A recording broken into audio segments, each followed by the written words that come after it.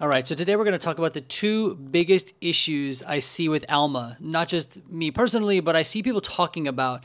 Now, I am quite surprised when I look at my catalog of videos, the ones I make where I talk about ALMA, Headway, like these kind of startup companies that help therapists get credentialed and things, these tend to be my most popular videos. So this, I would imagine, means that people want to know about ALMA and Headway, and I'm happy to talk about it from a consumer perspective. They don't pay me to make these videos. They don't work with me in that regard on any of my videos here on the channel. If that was to happen, you would know about it. And today I wanted to talk about the two biggest gripes that people are always complaining about. The first one is that they don't get enough referrals as being listed on their directory. And number two is ALMA's response time to problems and issues that they have. I want to talk a little bit about those, ways around it, and what I hope ALMA will do in the future, considering they're hopefully watching this. So let's talk about the first one, and that is not getting enough referrals. So ALMA does, when you sign up with ALMA, you do have the option to be listed on their member directory. Now, if you've been with ALMA a little while, several years ago, the directory had less therapists on it, all right? This is just a made-up number, but let's say several years ago, there's 300 therapists on there, right? And then a client comes to look for a provider on ALMA. They only have 300 providers to choose from, right? So you're more likely to get selected, and you're more likely to have someone have their eyes on you and then kind of reach out to you for a consult. ALMA, and I don't know how many people are signed up with ALMA, right? I have no idea, but I know it's grown. I would imagine exponentially over the last several years. They do a lot of marketing. They're a fairly large company, right? So the amount of therapists now listed on the directory is huge. I'm guessing it's in the thousands, all right? Now, if not more than that, it might be tens of thousands. But what that means is when a potential person goes to look for therapy, there's a much larger sea of therapists. You're less likely to be selected, right? So I think people are usually wanting to know, like, why is that happening? That's one of my inferences, is that there's just a lot of providers now on ALMA. So the chances of you being selected or being seen are probably less.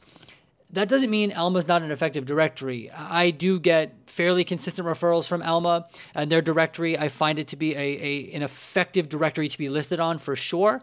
But one thing I always tell people that I'm working with is a directory is never your magic bullet. All right, so don't depend on it. Don't put all your eggs in that basket. Just put a few eggs in that basket. Spread out your marketing strategies across different areas and mediums, directories. You can think about Google Ads and SEO. Those are more expensive. Networking, right? But you want to kind of, again, just spread out your marketing strategies. You can, if you're like a solo practitioner, you can probably depend simply on directories, but be listed on a few, all right? So spread that out. But that's one of the major issues that people talk about. But that's an issue that's going to happen with any directory, no matter what, okay? Number two is ALMA's response time. And I'm guessing it is related to the growth that they, the amount of therapists that are on their platform and reaching out for issues. Now that one, I'm not a tech person. I am not a problem solver in that space. But I do know that at this time, there seems to be like 2, 3, 4, maybe even longer day lag between when someone asks a question and then you get a response. And for a lot of therapists, they need questions answered now. Now, I know that's not realistic. We can't have a live chat person all the time, right? But most of us as therapists, right? I just ran into this issue the other day. A client has benefits that are not being verified. They're telling me they do have the benefits, and I need someone on the other end to verify the benefits.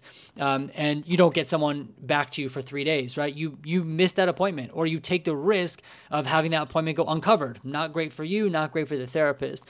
Now there's ways to kind of work around this, but for many of us signing up for the platform, you're paying for, and you're hoping that ALMA or Headway for that matter, they're going to do what they say they do, which is the verification of benefits. Right? And that's just one example of kind of why you might need support quickly. So I'm hoping that area, now it's not a deal breaker, all right? It's definitely not a deal breaker. Most of these companies that are growing at that speed have very long response times for support.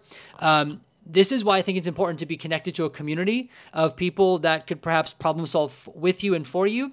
So a lot of questions people are asking to ALMA can probably be answered by other therapists who've done it before, right? Unless it's specifically related to ALMA and their platform.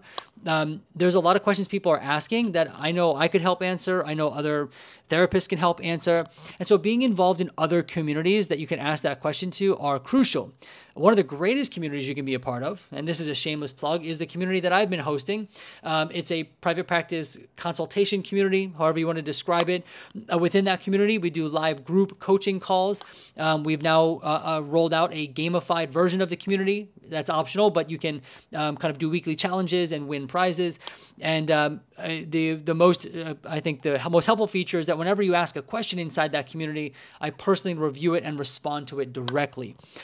So if you want to sign up for that, you can. The link is down below in the description. You can have the first month totally free. The code is free month. That'll be in the description too.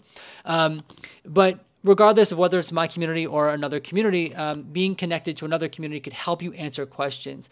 And I think that's because a lot of the problems people run into are insurance related or billing related, and not all of them are dependent on the platform, like ALMA's platform. All right. So for now, that is something that we are kind of dealing with at ALMA.